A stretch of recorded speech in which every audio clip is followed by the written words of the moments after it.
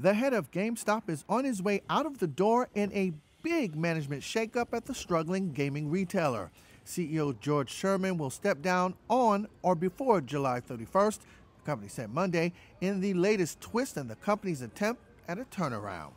His exit paves the way for top shareholder Ryan Cohen to have even more control as he looks to transform GameStop from a brick-and-mortar retailer to an e-commerce contender.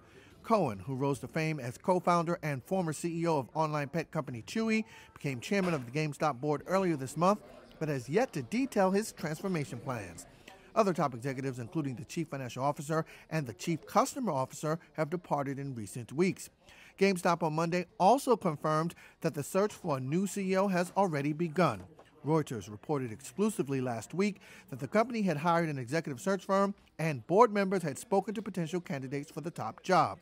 The news of the shakeup at the top of the so-called meme stock sent the stock up more than 11% early Monday, a modest rally compared to the trading frenzy seen earlier this year when GameStop became the center of a battle between deep-pocketed Wall Street hedge funds and investors, pumped up by posts on Reddit forum Wall Street Bets. Investors that have been able to stomach huge swings in the stock are getting paid handsomely.